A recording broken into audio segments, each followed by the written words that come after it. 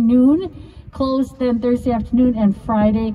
But if you might want to just check, because Jan is taking some time off, and if I happen to leave or something, you may or may not find somebody. So if you want to make sure the office is open, call before you come, but we are around. And if anybody's around tomorrow afternoon and wants to help, we're just taking down the luminaries that we had up inside on Christmas Eve. It's not going to take us very long, it doesn't look like. But if you want to help between 1 and 3 tomorrow, that would be great. Next Sunday, we're going to go back to our normal pandemic worship service, 8:30 Facebook Live, 10 o'clock Zoom. Stay tuned for when we're going to be ready to start it in person again. The numbers are looking good. The schools are making plans, and so we need to make plans too. I am hopeful. The newsletter will be coming out. And the only other announcement I had was Helen Caparel passed away on Christmas night. She's the 8:30 worshipers will remember and know Helen. She's been declining for several months. It lives at Oak Terrace and is the sister of Cheech Middleton. So please keep Cheech and Jim in your prayers as well. And they both need to be on our prayer list and don't like it to be on our prayer list, but they say I can tell people. So please keep the Middletons in your prayers for a number of reasons. Okay, I'm going to turn this over to Pastor Janet, and we will start with our worship. If you haven't gotten it yet, feel free to come on up. We've got a bulletin so you can follow along, and communion elements. This is informal, so just come up if you haven't had a chance. That thing on the back, just so you know. Oh, yeah, but it's recording. So.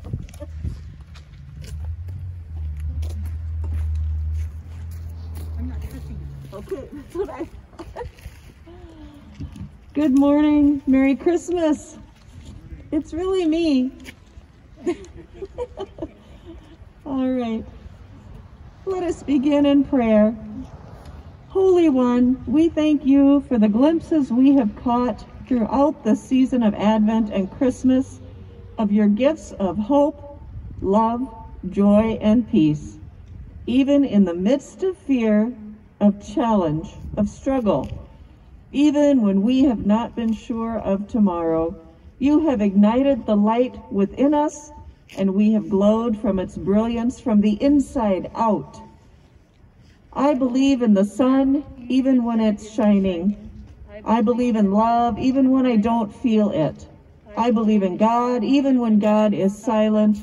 I believe in the light that has come and is coming. Help us continue to proclaim far and wide that the time has come for light to be among all people. Amen.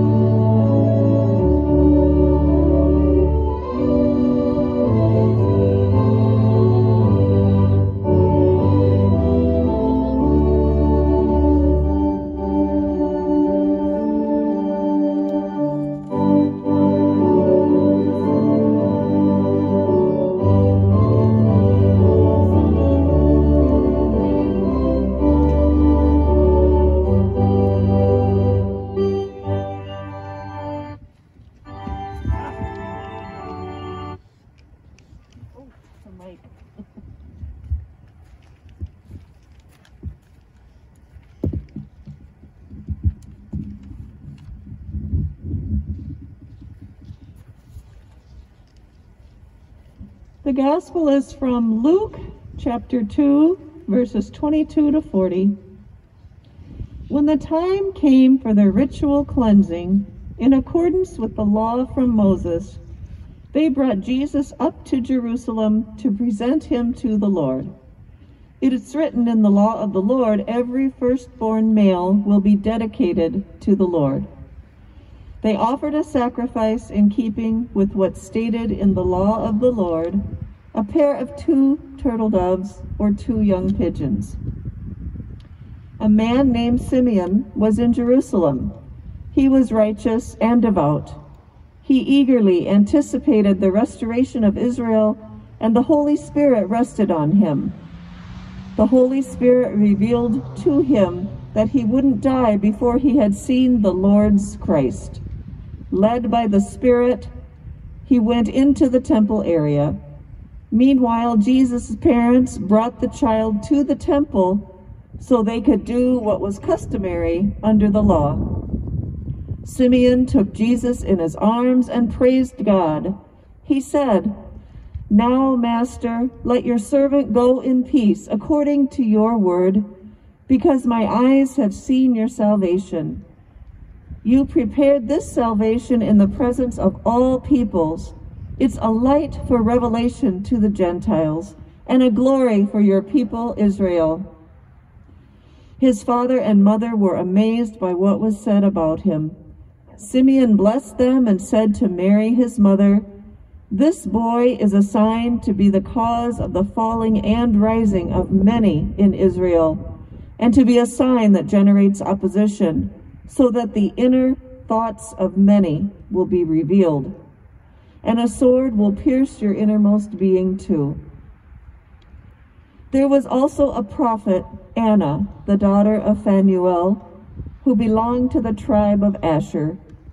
She was very old. After she married, she lived with her husband for 7 years. She was now an 84-year-old widow. She never left the temple area, but worshiped God with fasting and prayer day and night. She approached at that very moment and began to praise God and to speak about Jesus to everyone who was looking forward to the redemption of Jerusalem. When Mary and Joseph had completed everything required by the law of the Lord, they returned to their hometown, Nazareth, in Galilee. The child grew up and became strong. He was filled with wisdom, and God's favor was on him. The Gospel of the Lord.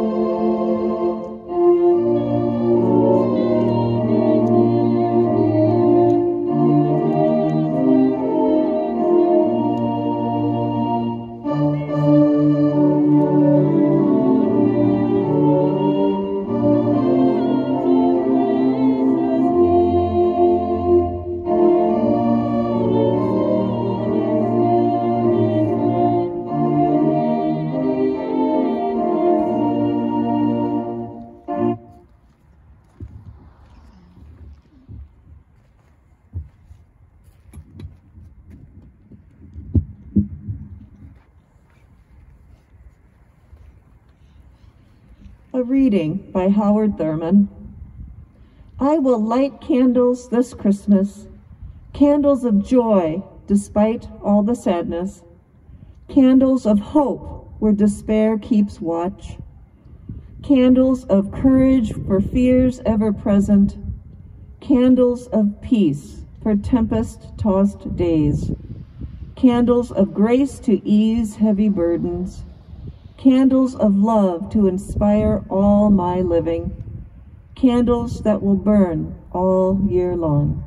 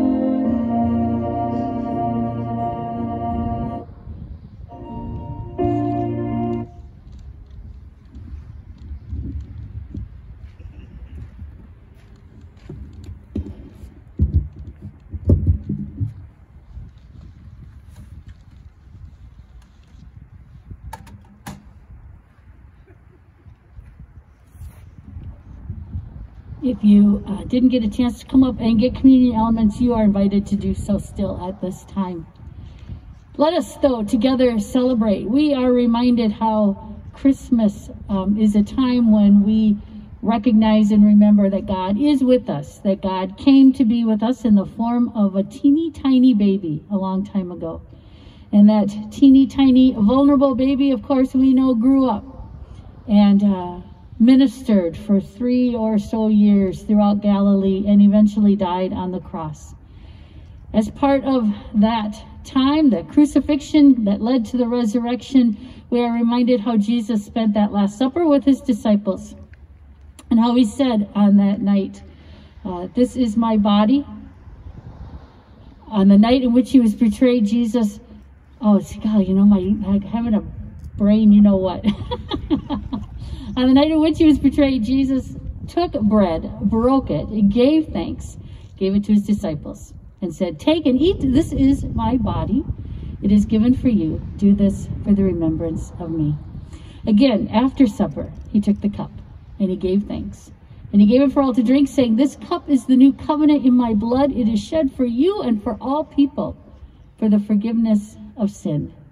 Do this for the remembrance of me. And so in that way, we know every time we share Holy Communion together, whether we are together like we are now or together in our homes, God is again with us. God is present in the bread and the wine and has come to us to remind us once again how he is always with us. As we remember that, let us pray together the Lord's Prayer. Our Father in heaven, hallowed be your name. Your kingdom come. Your will be done on earth as in heaven. Give us this day our daily bread. Forgive us our sins as we forgive those who sin against us. Save us from the time of trial and deliver us from evil. For the kingdom, the power, and the glory are yours, now and forever. Amen. I invite you at this time to take that bread and wine, to eat and drink, knowing this is the body and blood of Christ given and shed for you. I'm going to pull out my garbage can in the back, and I invite you as well to share the peace with one another. If you're out or not, through your car windows, however you might want to do that, let us also share Christmas peace. Peace be with you.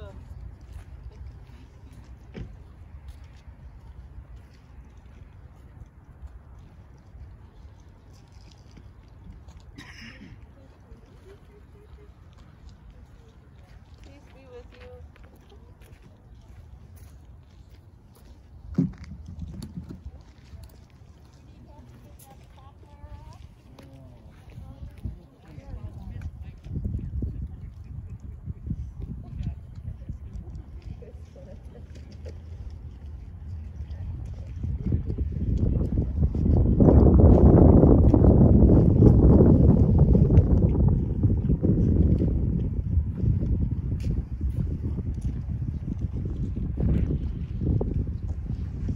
May the body and blood of our Lord and Savior Jesus Christ strengthen you and give you peace, love, and hope now and forever.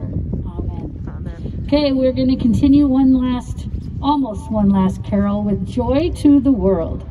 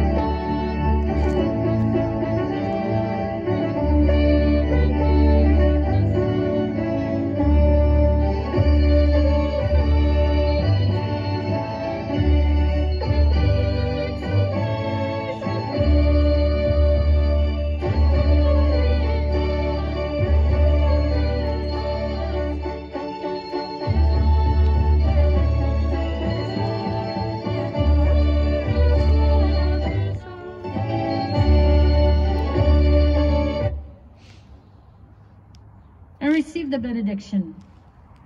The Lord bless you and keep you. The Lord's face shine on you with grace and mercy, and the Lord look upon you with favor and give you peace. In the name of the Father, the Son, and the Holy Spirit. Amen. And we're going to sing We Wish You a Merry Christmas to close us out here.